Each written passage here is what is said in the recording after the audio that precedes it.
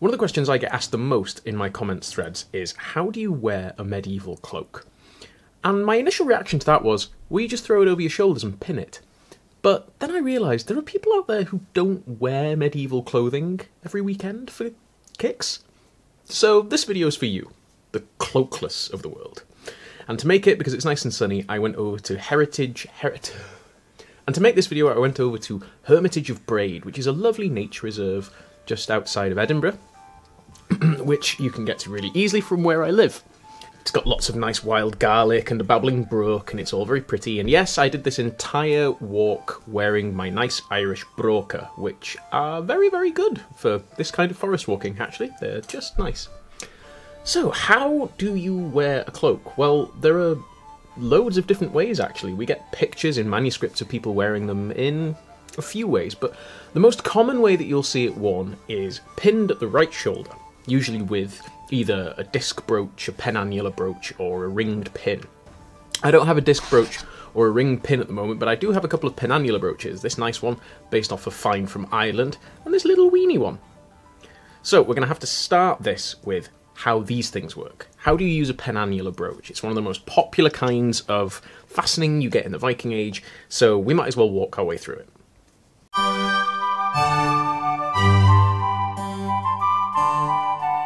Here's a piece of cloth. Okay, let's say that you want to pin this to this. So you take this, take your penannular brooch, get the pin of it, pop it in and out. Very simple, very quick, very easy so far. Yes? Yes. Take the ring, get it round the pin and turn it. It's as simple as that. You can turn it a lot, you can turn it a little. It's up to you. And there you go. You want to take it off again? You move the ring, pull the pin out, and throw it away before it explodes. So there you go.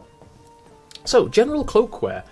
I mean, I wear my cloak in the way I wear my cloak. Other people wear their cloak in the way they wear their cloak. And the most common types of cloak you get in the Viking Age are a semicircle and a square and a rectangle. I don't have a rectangle, I don't have a semicircle, I have a square right now. I'm making a semicircular cloak, but that's in the project bin.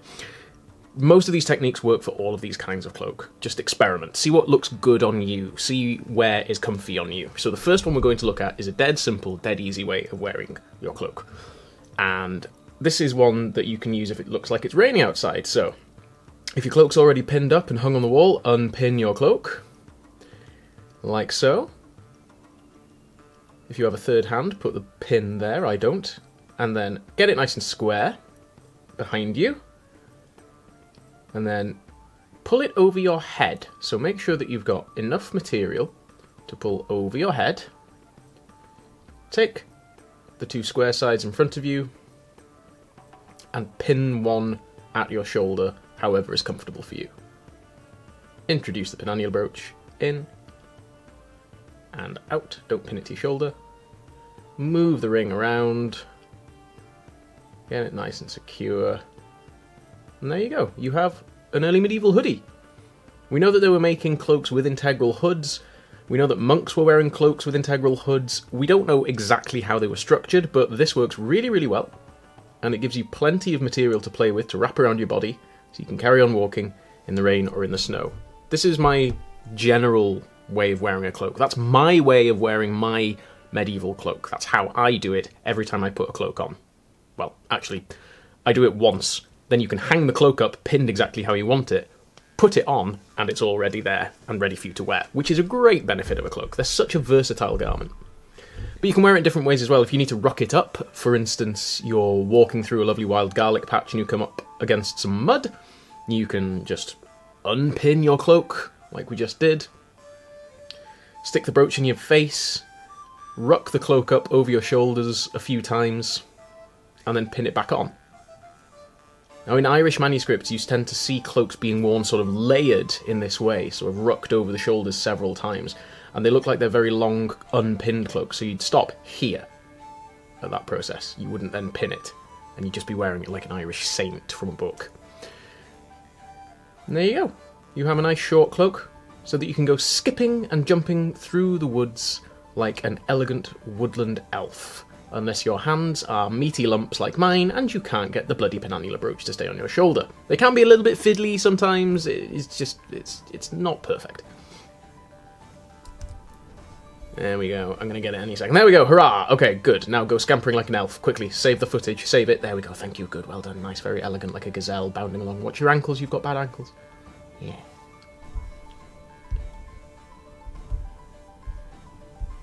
I was going to show you footage of me wearing my cloak with it wrapped over my left arm, because we tend to see a lot of people wearing them with their cloaks sort of over their left arm, and this is something especially that you see when gifts are being presented. So you'll see holy books, Bibles, psalters and that sort of thing being presented to a king with a cloaked arm so that your skin doesn't touch the book or the holy relic or whatever it is.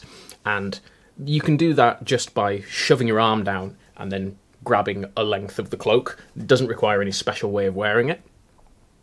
And that's basically it. That's how I wear my medieval cloak. I mean, there's no magic formula to it. As you can see, you just pin it however you feel comfortable. The other great thing about this cloak is you can use it as a blanket. This is 6 foot square, so it's nearly as tall as me, which means if something happens, like you miss the ferry and you have to sleep in your Viking car, you can just wrap it round you and get some kip. It's very useful. Good night, Jimmy. Sleep well.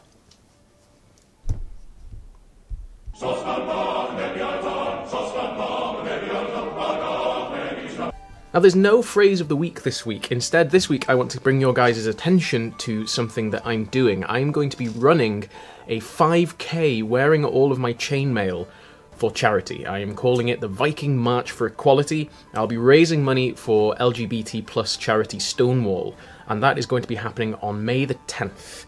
So, if you guys would like to donate to that, it's going to be a pretty tough challenge for me. I am not a natural runner.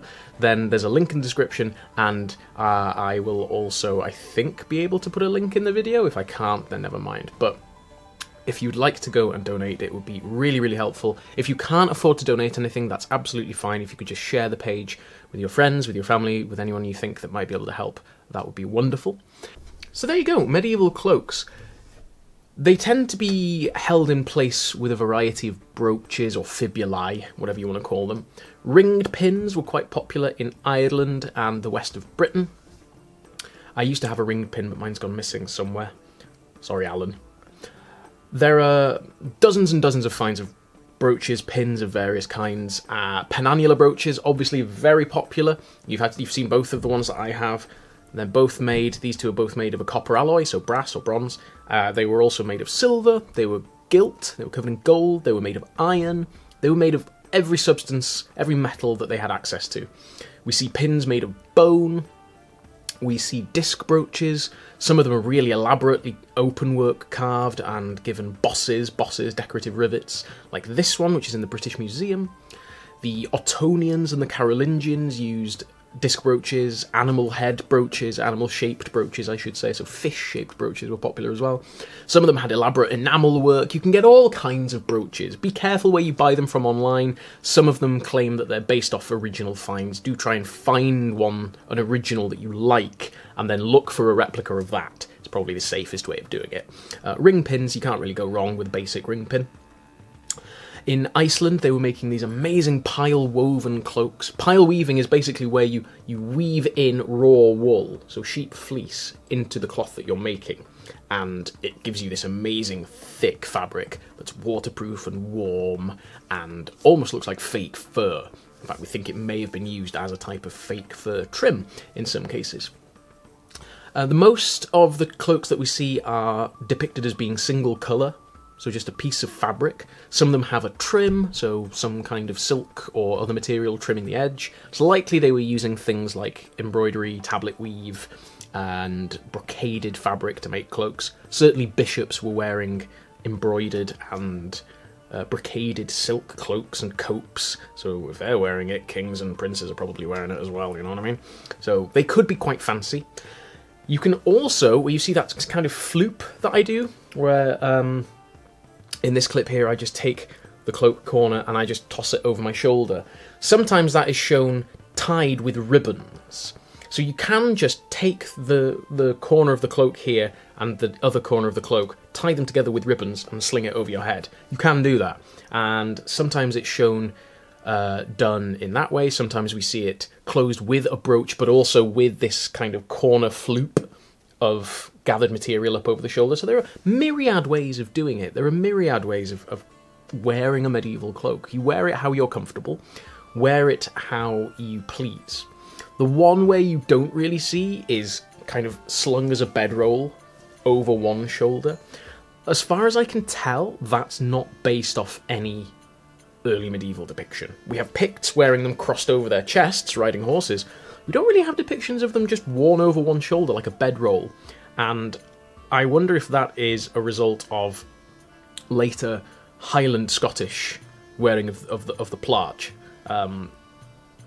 becoming the plaid, becoming popular, and people just kind of retroactively making that a medieval thing. But I've never ever seen that depicted in an early medieval context. If you have, please provide a link below. Somebody once claimed that it was based on a Welsh law, the Welsh laws of King Howel, Howel Var, Howel the Good. I've read the laws of Howel in the original Welsh, modern Welsh, English and Latin. Never heard that in any part of it. That's not a thing. So please stop claiming that.